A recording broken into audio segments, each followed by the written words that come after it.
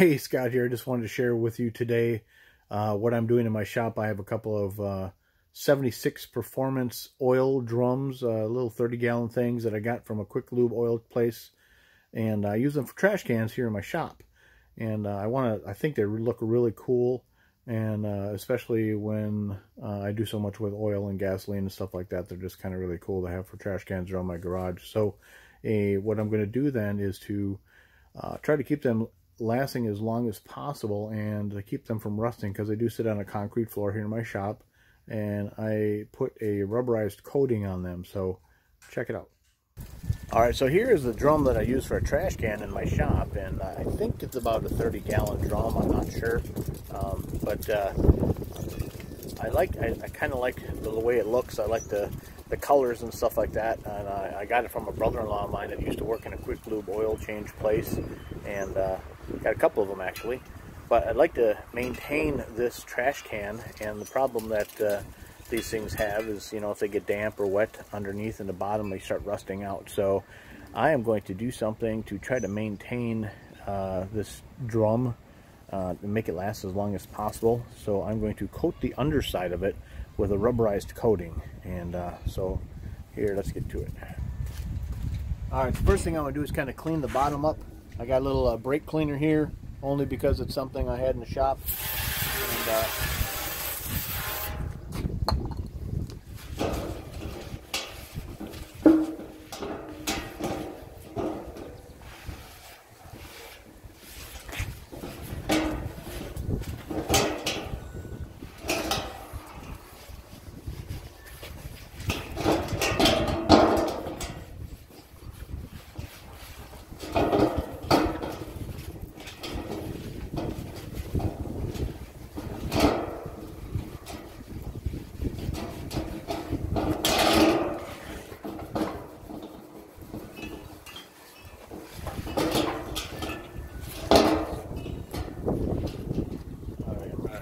clean up that edge a little bit better.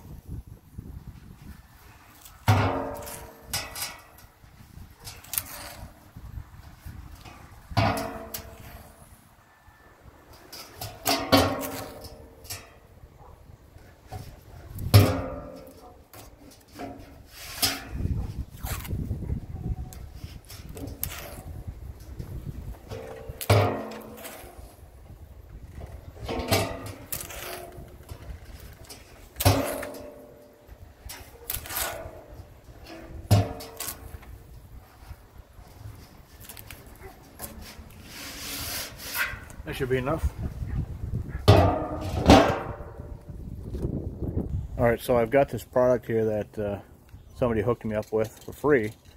It's by Northwoods. It's called Armor Coat, the ultra durable rubberized protective coating. I know that Northwoods is not something that's available, you know, at your local hardware store, Walmart or something like that. It's kind of a commercial grade product available to institutions like hotels, motels, and stuff like that. But there are a lot of other companies that make something like this, you know, for rubberizing your truck bed or undercoating your vehicle, things like that. So this just happens to be what somebody gave me and didn't cost me anything, and that's what I'm going to use to put on the bottom of this can here. It does say to use several thin coats, which would be better than one thick coat. It also says that this can has to be at least 60 degrees, but I'm taking my chances because right now, today, April of 2020, in Wisconsin, it's about 35 to 40 degrees, and we're actually expecting snow. But while the sun is shining, we're going to try to get this job done.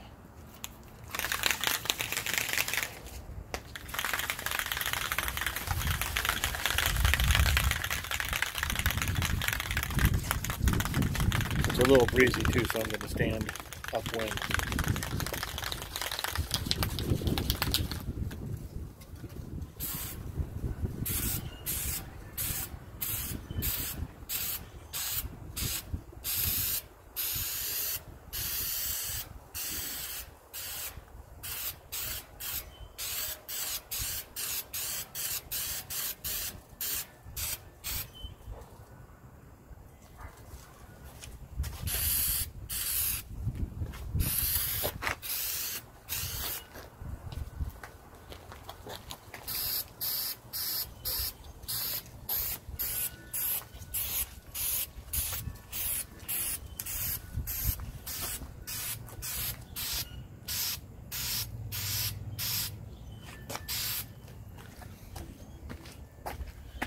Kind of hard to get a thin coat on here.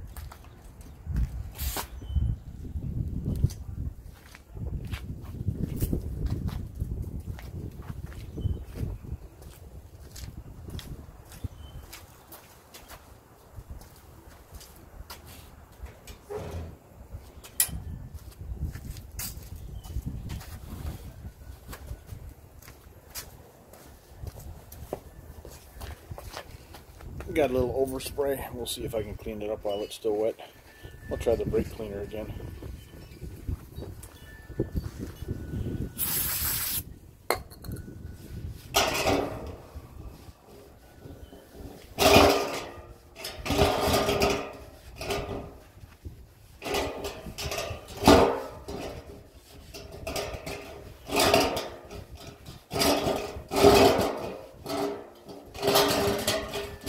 Brake cleaner's working.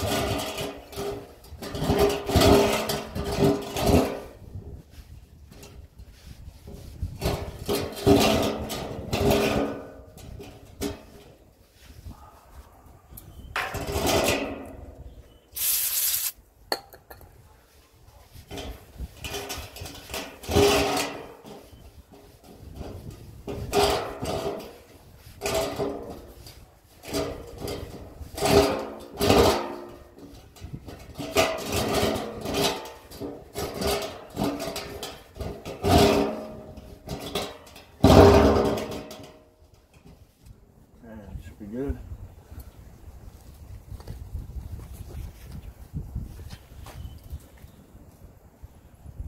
Now, let's find out how long it takes to dry.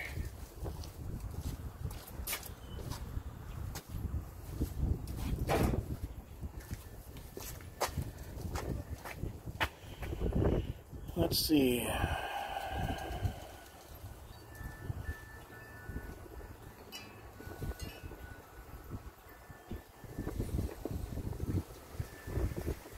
Doesn't really say how long it takes to dry.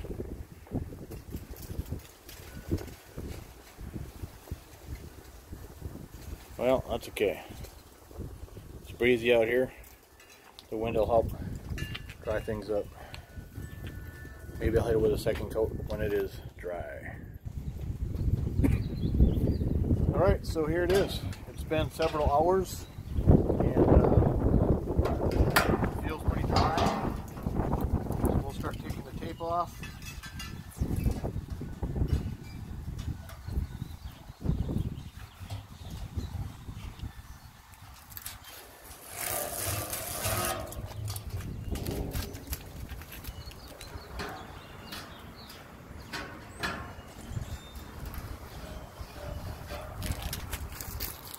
There, I got all the tape.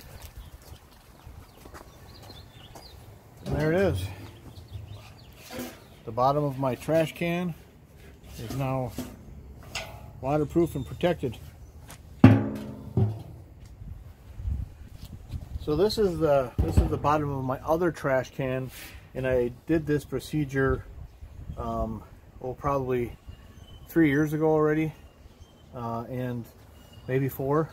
And I didn't do as obviously all the way around like I did on this one, but this is what it looks like after about 4 years. It's good tough stuff, but I might go back now and go around the edge like I did for that one. But that is how I keep my trash cans in my concrete floored garage shop from rusting. So there you go. Hope I helped somebody with something and give them a good idea. Thanks for watching.